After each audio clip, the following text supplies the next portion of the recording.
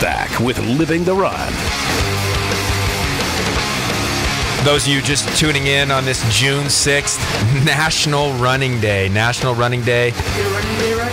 I did get a run in today. It was treacherous.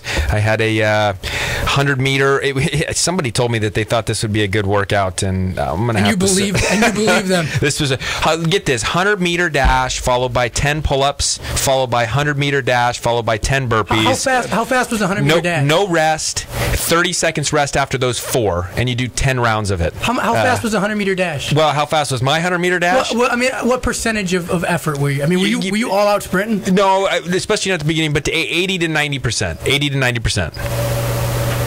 So I'm sorry, I got to add this up again. 100-meter dash at almost, we'll say 90%. Yep. 10 pull-ups. 10 pull-ups. 100-meter dash back. 10 burpees. 10 burpees. 30-second rest. 30-second rest. 10 rounds. So really, you're going. You know, normally the 1-to-1 ratio is for aerobic, and then it's like I think it's like a 2-to-5 ratio or something like that for anaerobic.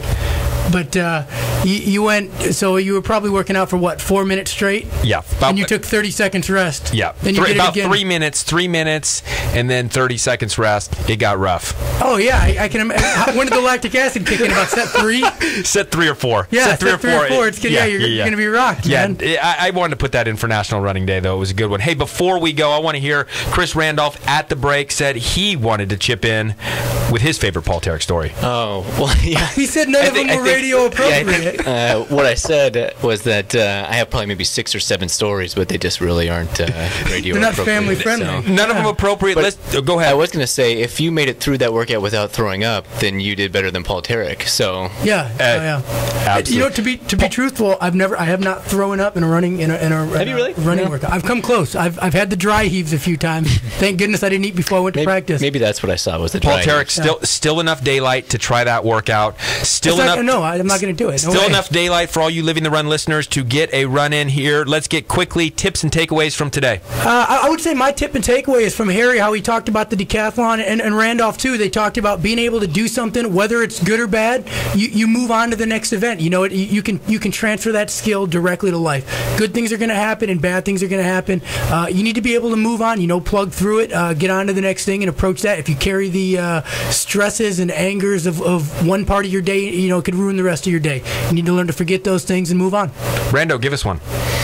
Yeah, I mean, I agree with Terek on that, and also that you know, you're going to practice like you're going to compete in the competition. I mean, for me, that's a big one is going out every day and making sure that I'm doing exactly what I want to do in the competition that's coming up in a couple weeks at the trials. And so, it's a great outlook, and you're going to win if you do it. Absolutely. The one I'll take away, and we said this the other day, as John Wooden said, make each day your masterpiece. And it almost kind of sounds like when you get out and you participate in any event, make it your best for that day, and just give it the best on that day, and know that that's the best opportunity you had. And that's what you have to do coming up here in 2 weeks, going into this decathlon. You've got 10 events. You know, you don't get too down by one event. You go forward. Those of you, let's look up Chris Randolph. He's an Olympic hopeful, local guy, fun guy, awesome stuff, awesome potential. Thank you, Chris, for joining us. Thank you to Harry Marra for joining us in studio. Next week on Living the Run, Sharon Day, Olympian in 2008. Live healthy, live bold, live the run.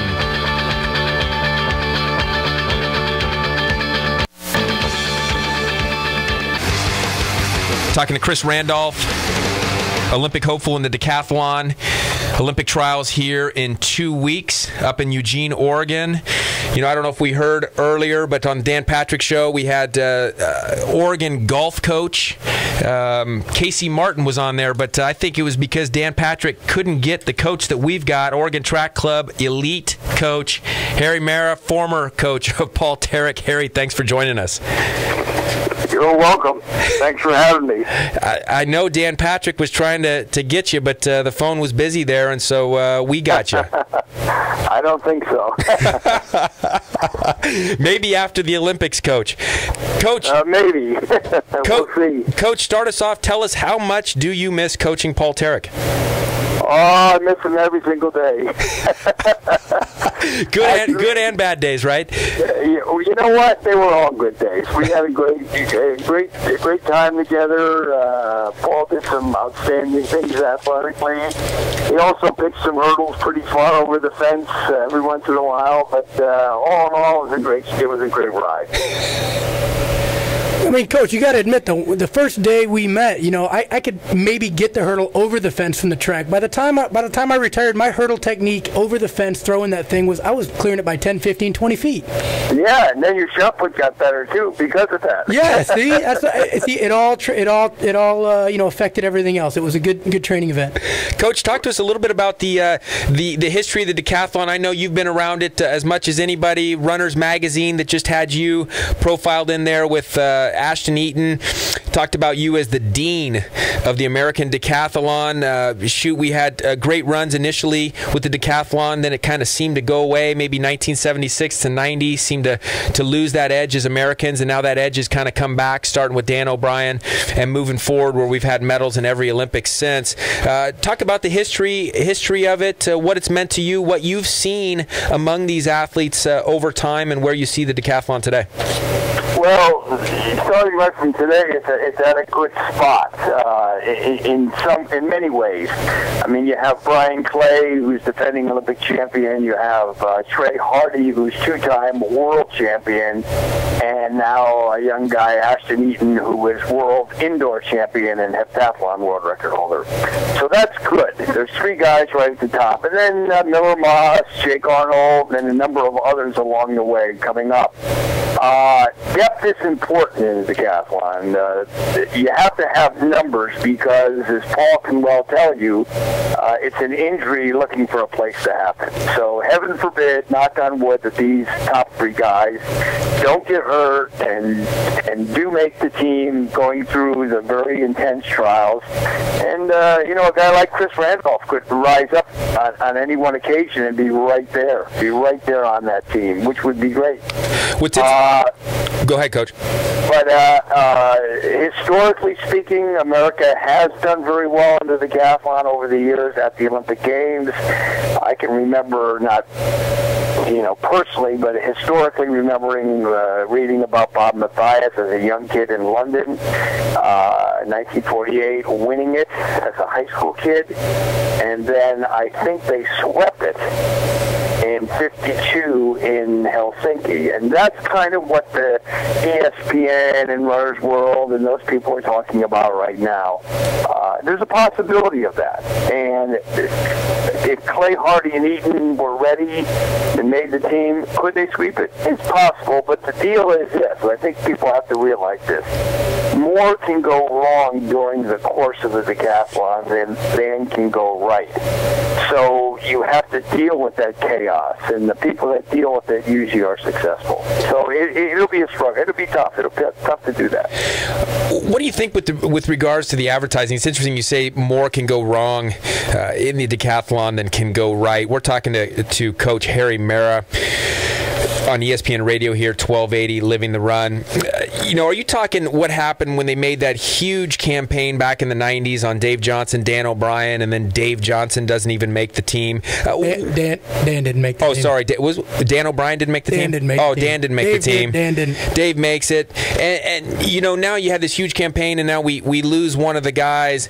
Do you think that there will be a big campaign for these three potential, or you think it's going to still lay low and more Americans are going to miss out on seeing the world's greatest athletes? I mean, we got Chris Randolph in here in studio, Paul Terek. You look at these guys and you watch what they can do. There's just nobody athletically that can do more than these guys can do, yet people aren't tuning into it. Are we going to be able to get some advertising to get people to start to tune in to just... I think it's a very good question you ask, and I think the answer is this. I can't tell the future. Will we get more information on it and more bits out there and hits out there so the world and the United States becomes aware of what people like Randolph, Terek, Hardy, Eaton, and all those guys, Clay, can do? I'm not sure. The problem lies with the sport of track and field, and therein lies the problem. It is, pick up the page right now. Pick up the same, well, maybe not San Luis Obispo paper, but pick up an average paper. You won't see anything on track and field in there. Are we above average, Coach, or below average in that paper? No, I think I would say, I haven't been there now in a few years, but I would say you're probably a little bit above average. I mean, even having a show like this down in San Luis, I don't know a lot of cities that have this kind of thing, and I think it's great. But we need more media hits out there. A young kid eating his cereal in the morning needs to flip through the sports page and see something on track and field. I'm 64. When I was a kid, I could find that. Now you find football, basketball, baseball, and if you find something on track, it's Joe Schmo got popped for drugs or something like that. It's negative stuff.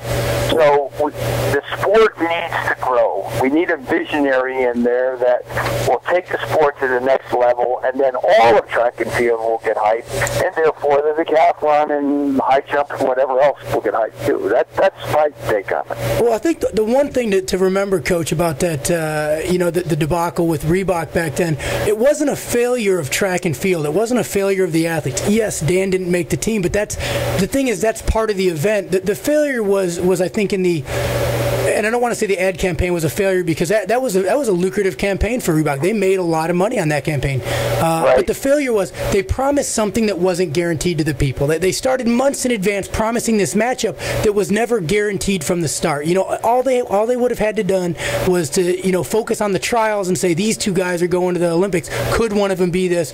And promote it towards the trials. And then if that happens at the trials, then Dave, now Dave is their show horse and he moves on to the Olympics, and then they can reshift their focus.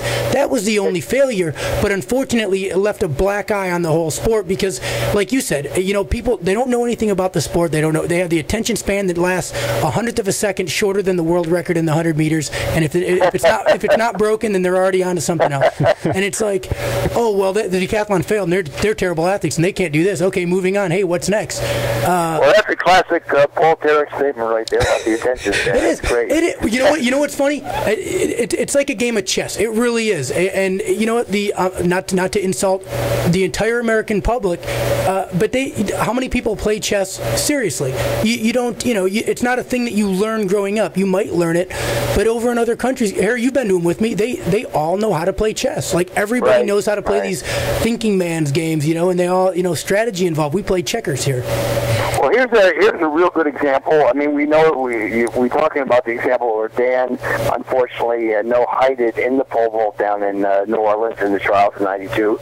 Last year in Eugene, Brian Clay unfortunately got hurt, so he had to pull out of the meet after the hurdles. And Ashton Eaton was having a very good meet. I happen to coach Ashton Eaton, but he was having a very good meet. And then his hurdles went well, and his discus went well, and he was warming up in the pole vault. Did his warm-up, look good, and he hadn't entered the competition yet. So I'm sitting here waiting for the bar to get, I think he came in at 15 feet or 14.9 or something.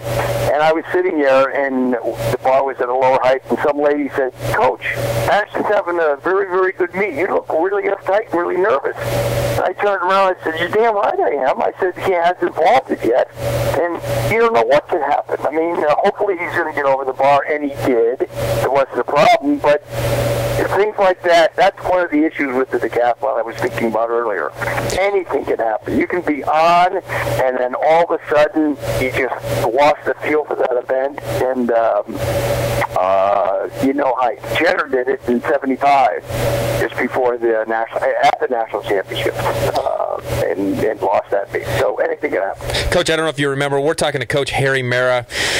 He's the coach of Ashton Eaton, world record holder in the indoor, what is that? The indoor heptathlon, right? Indoor heptathlon, of course. You got to educate.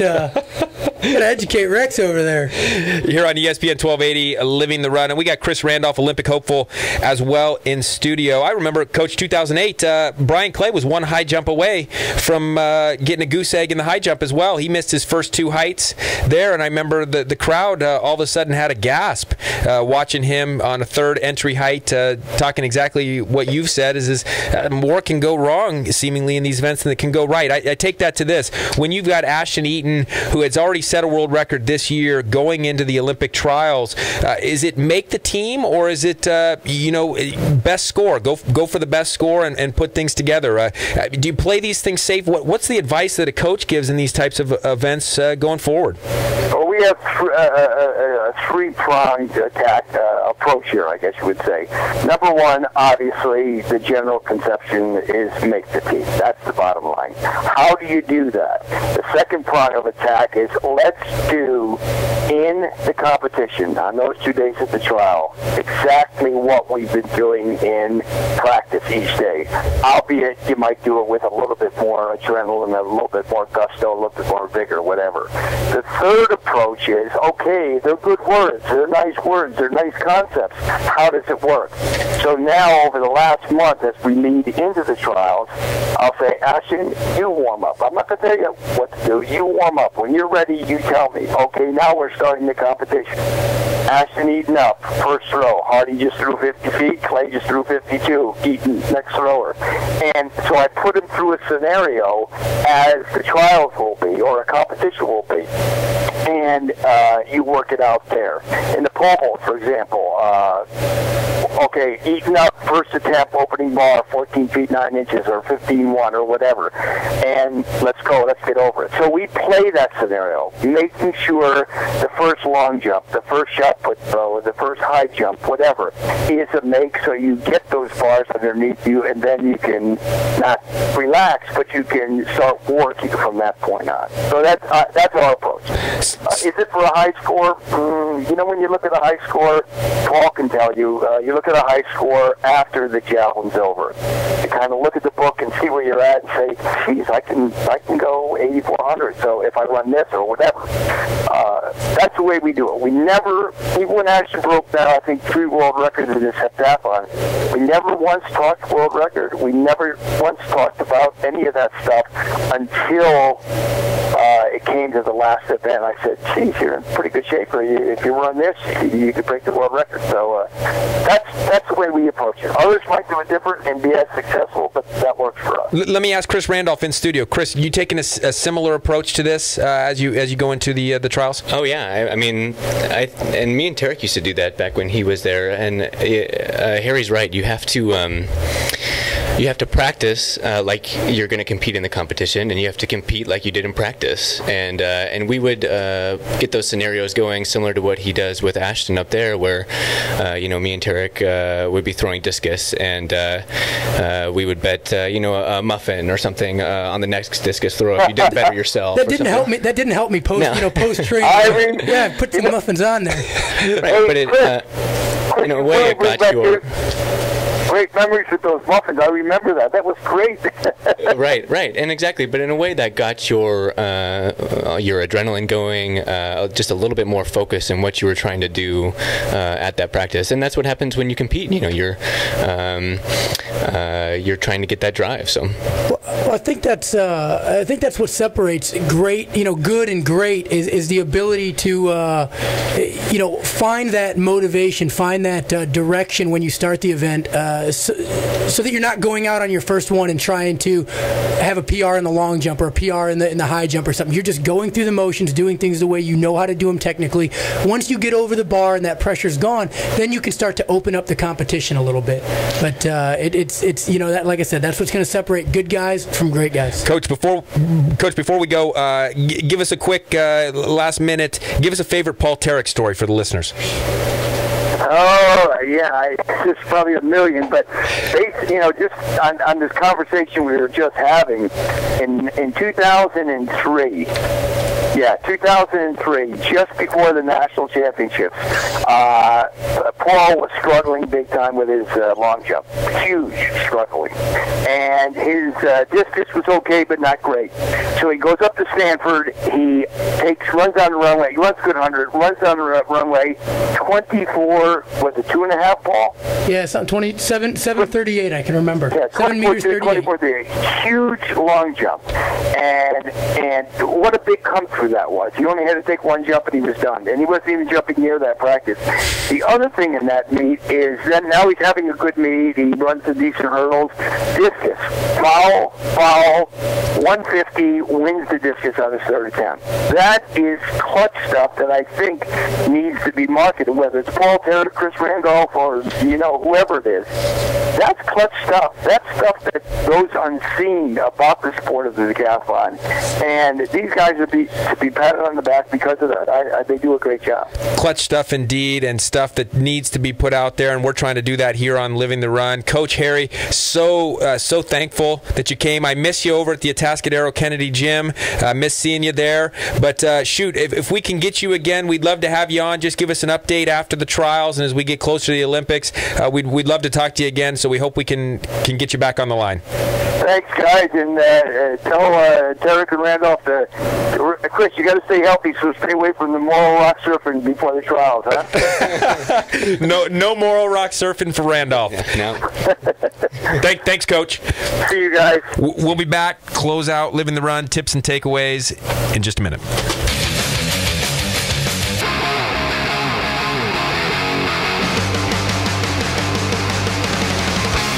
We're back with Living the Run. Those of you just tuning in on this June 6th, National Running Day. National Running Day. I did get a run in today.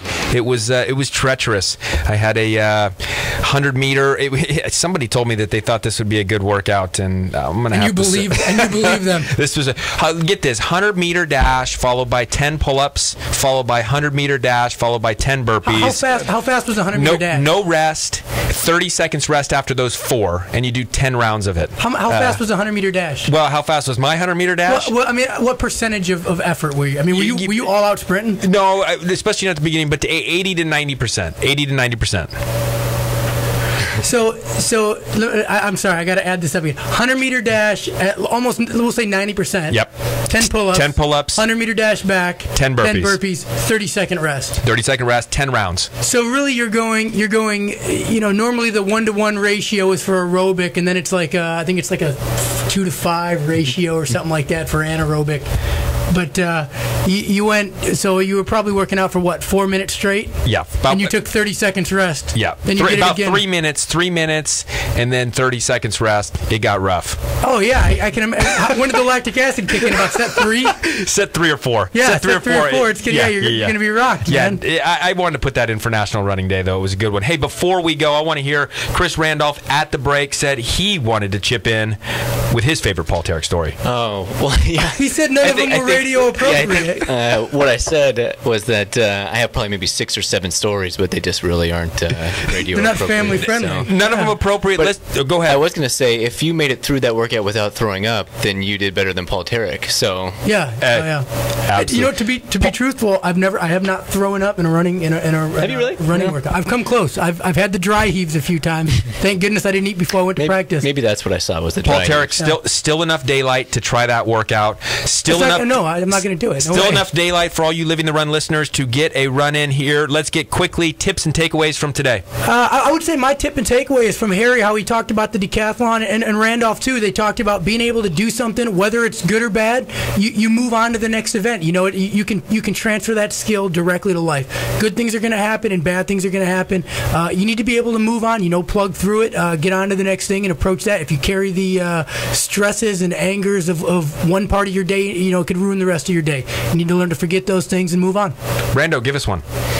Yeah, I mean, I agree with Terek on that, and also that you're going to practice like you're going to compete in the competition. I mean, for me, that's a big one. Is going out every day and making sure that I'm doing exactly what I want to do in the competition that's coming up in a couple weeks at the trials. And so, it's a great outlook, and you're going to win if you do it. Absolutely. The one I'll take away, and we said this the other day, as John Wooden said, make each day your masterpiece. And it almost kind of sounds like when you get out and you participate in any event, make it your best for that day, and just give it the best on that day, and know that that's the best opportunity you had. And that's what you have to do coming up here in 2 weeks, going into this decathlon. You've got 10 events. You don't get too down by one event. You go forward. Those of you, let's look up Chris Randolph. He's an Olympic hopeful, local guy, fun guy, awesome stuff, awesome potential. Thank you, Chris, for joining us. Thank you to Harry Marra for joining us in studio. Next week on Living the Run, Sharon Day, Olympian in 2008. Live healthy, live bold, live the run.